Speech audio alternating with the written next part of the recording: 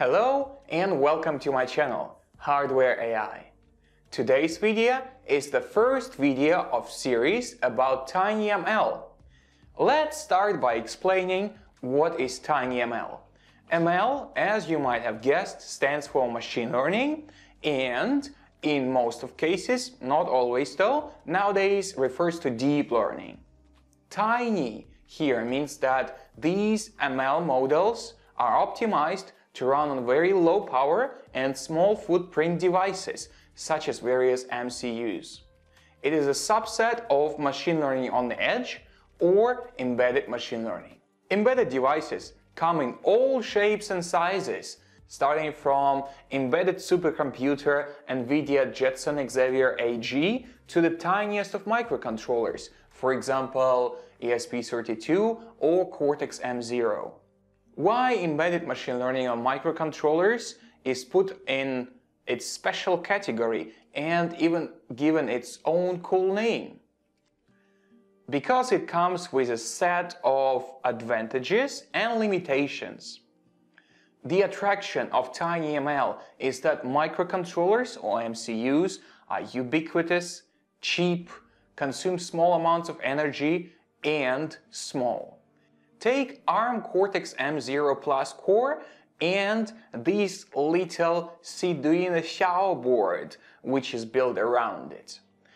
The board is as small as a thumb, consumes only 1.33 milliamperes per hour of energy, which means it can work about 112 hours on 150 milliampere battery, and much more if intermittently put into deep sleep mode. And it costs as little as $4.3. Thanks to recent improvements in model optimization and emergence of frameworks specifically created for running machine learning model inference on microcontrollers, it is possible now to give more intelligence to these little devices. We can now deploy tiny neural networks on microcontrollers for audio scene recognition, for example, to recognize the sound of breaking glass or elephant activity, hot word detection, to activate devices with a specific word, or even for simple image processing tasks. The devices with embedded microcontrollers can be used to give a new life and meaning to old sensors, such as using accelerometer installed on a piece of machinery to detect vibrations for anomaly detection and predictive maintenance, or distinguishing various kinds of liquors with a multi-channel gas sensor, as in this demo. The possibilities of TinyML are truly huge. What about limitations? The main limiting factor is RAM and flash size of MCUs. No matter how well you optimize, you wouldn't be able to fit that YOLO 9999 network into a tiny microcontroller. Same goes for automatic speech recognition. While hot word detection and simple voice command detection is certainly possible, the open domain speech transcription is out of reach of microcontrollers. For now, in this series of videos, we'll mainly be using ARM Cortex-M4F core inside Wio Terminal development board, and as a bonus content, we're also going to use ARM Cortex-M0 Plus core inside of Xiao development board. Wio Terminal is a perfect tool to get started with IoT and TinyML. It is built around ARM Cortex-M4F core, running at 120 MHz clock, which is very well supported by various frameworks for machine learning on the edge inference. The board also has built-in light sensor, an accelerometer, programmable buttons here, then 2.4-inch LCD display, and 2 groove ports for convenient connection of more than 300 various groove sensors. You can find the full specs at the link in the video description. Software-wise, we'll be using Arduino IDE for device programming and a mix of Edge Impulse and TensorFlow Lite for microcontrollers for model training and inference on device. Edge Impulse is a user-friendly development platform for machine learning on the edge devices, providing beginner-friendly yet powerful web interface for whole machine learning pipeline, starting from data collection to model training and finally deployment on the device. I will also demonstrate how to use pure TensorFlow Lite for microcontrollers in later videos of the series to build your custom model training and inference pipeline.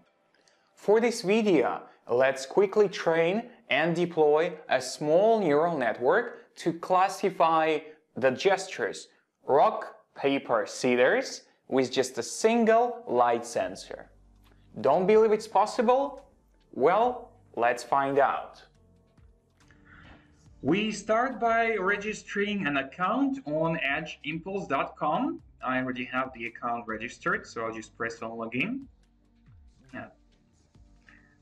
Alright, paper, scissors, yeah, flattened spectral. Then, since Wio Terminal at the moment is a community-supported board and doesn't have all the built-in sensors data collection pipeline implemented yet, we will use data forwarder tool to collect the sensor data. We'll start in clean virtual machine Ubuntu 18.04, and the first thing we'll need to do is to install Node.js 12. Let's go to documentation, installation. The easiest way to install Node.js on Ubuntu is to use a snap package. We'll need to enter sudo snap install node classic and then our sudo password.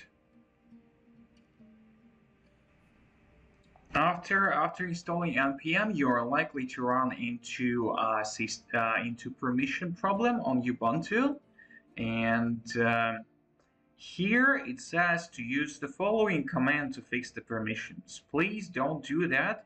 It's a really terrible idea to change the ownership of your bin and share folders, which are system folders on Ubuntu.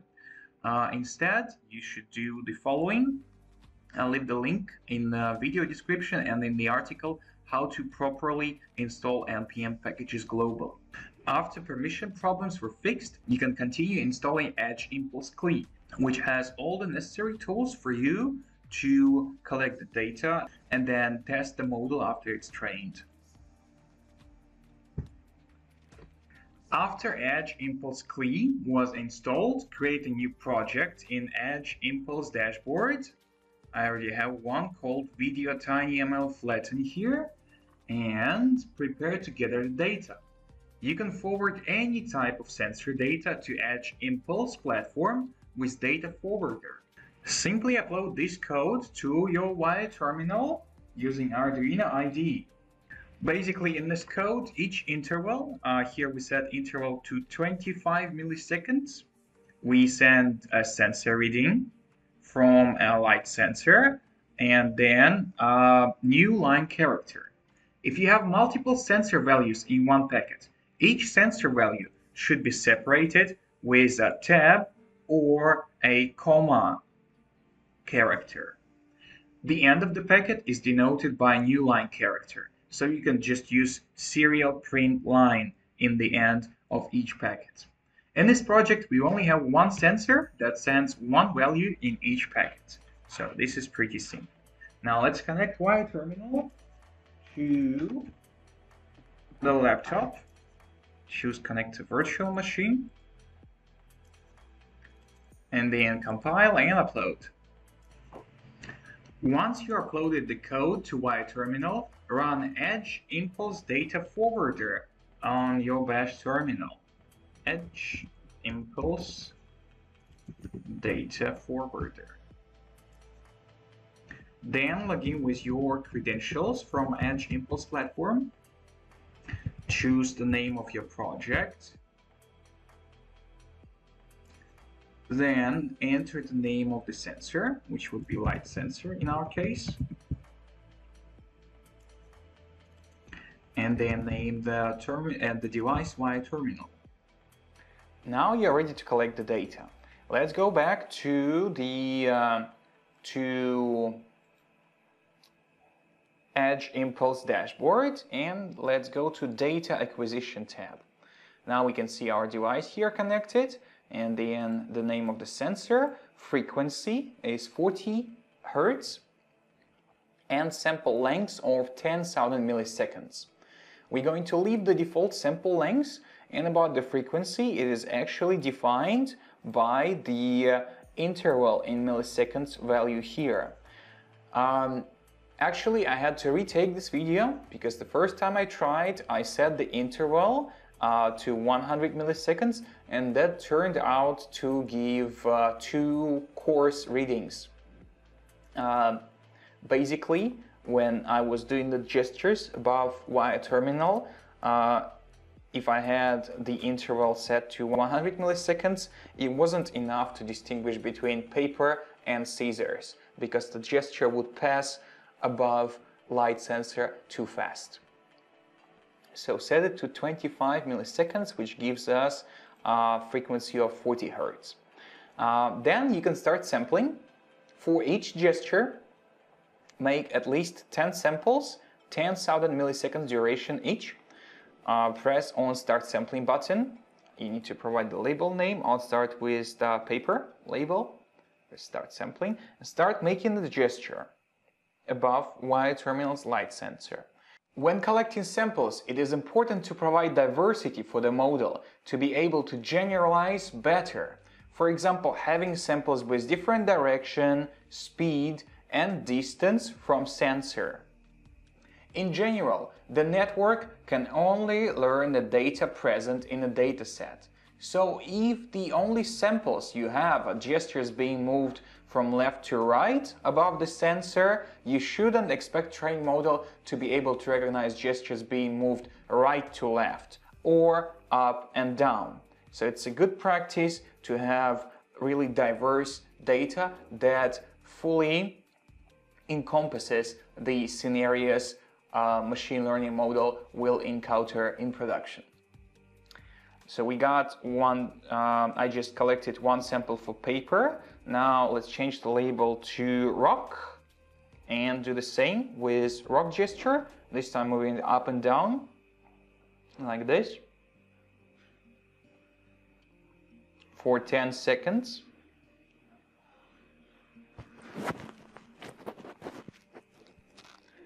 And finally, let's have the scissors gesture. Same way.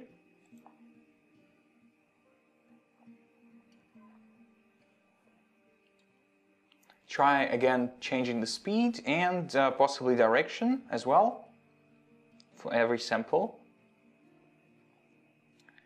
After you collect samples, you will be able to see the raw data here, just below the Start Sampling button.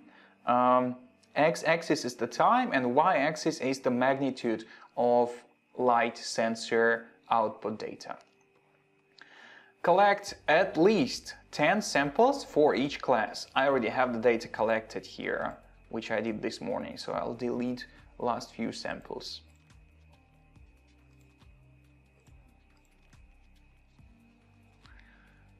After you collected the samples, it is time to design an impulse.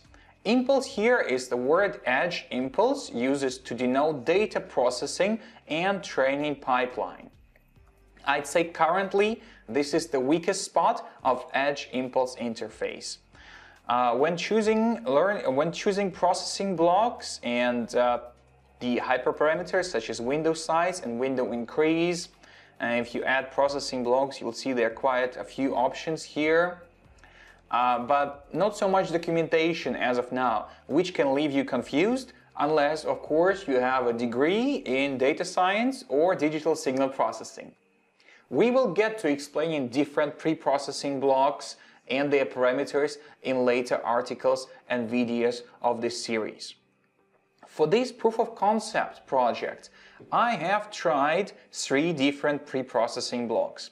I started with simple flatten. Let's see. Let's go to flatten block here and see what it does.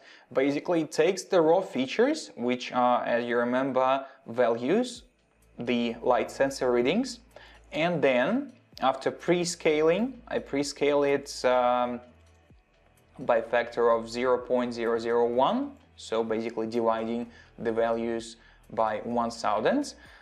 Then it takes the average, minimum, maximum, root mean square, standard deviation, and other parameters of the features in the window that we defined in the previous step.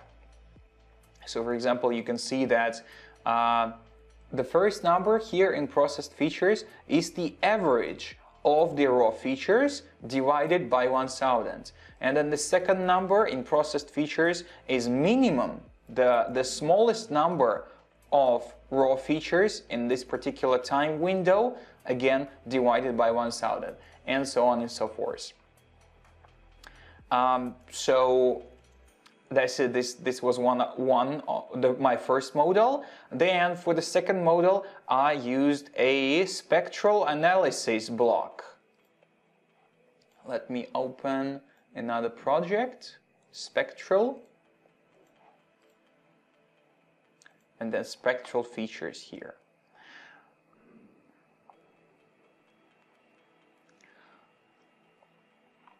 Here we can see different parameters and digital signal processing results, frequency domains, and spectral power.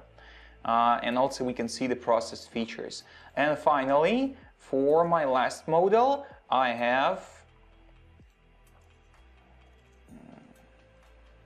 which I have in video TinyML, I have decided with just raw data, to decide to go with raw data scaled by 1000, divided by 1000. So as you can see, in this case, we got the raw features, and the processed features are just the same features divided by 1000.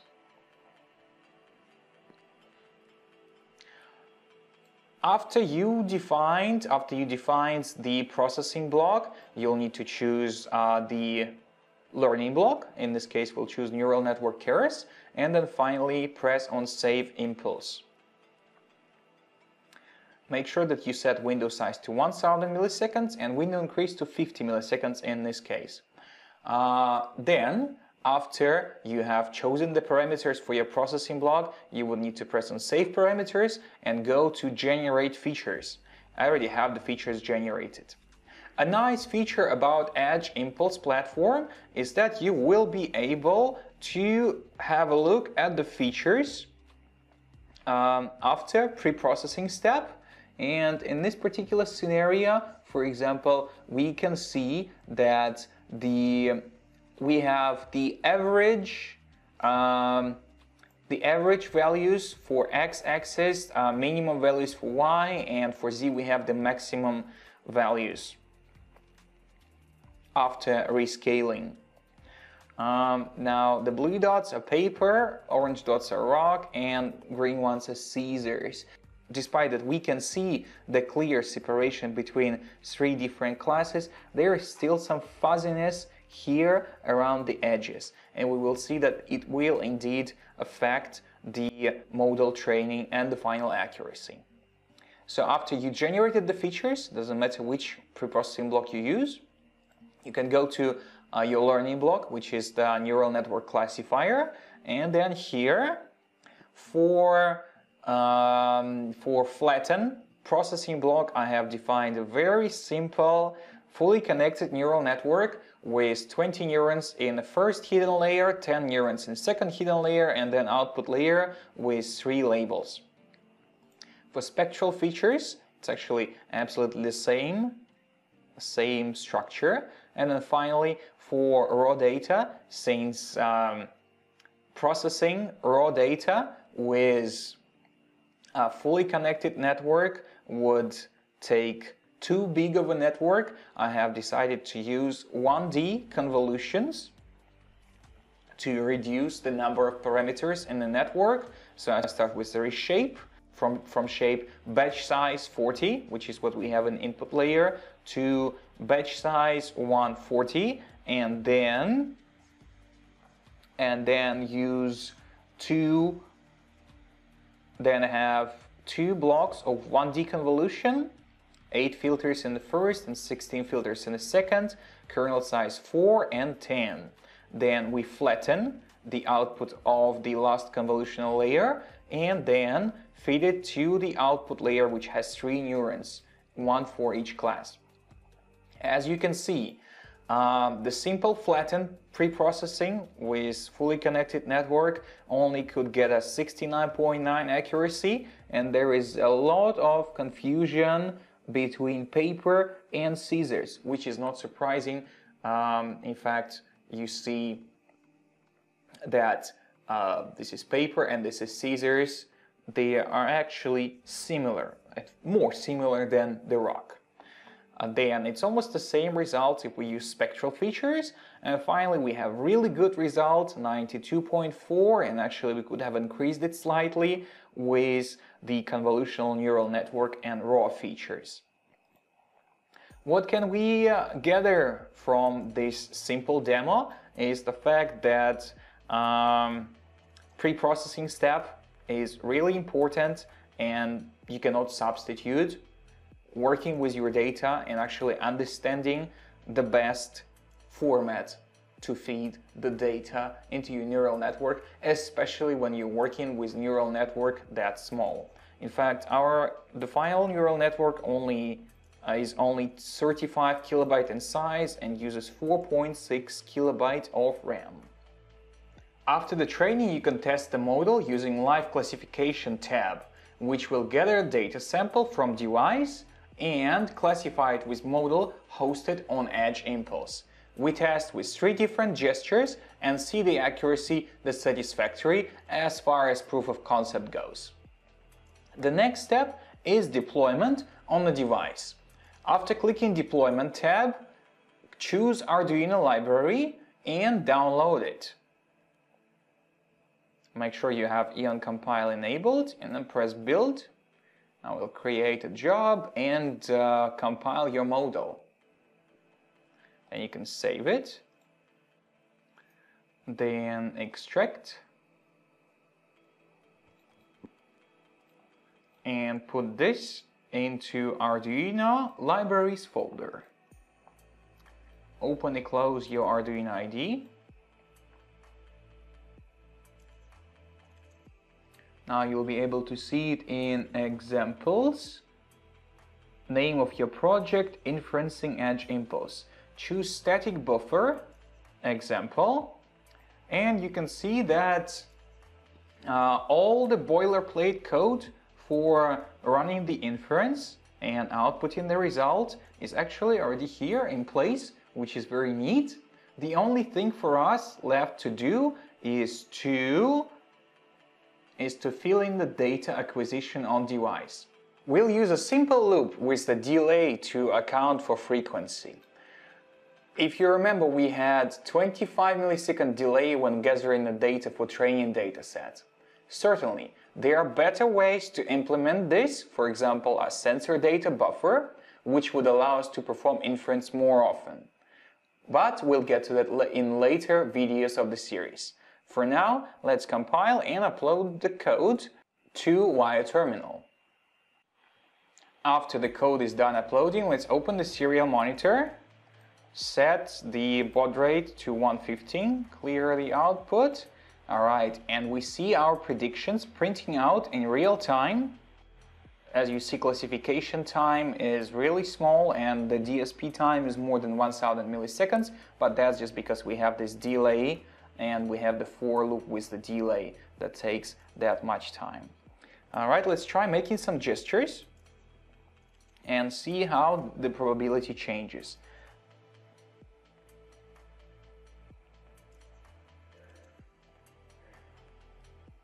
Well, this is definitely paper. Now this is clearly scissors. That's very good. And finally, it doesn't recognize rock that well. I will try a little bit later in a different light, because I think the light here while recording is different from when I was making samples.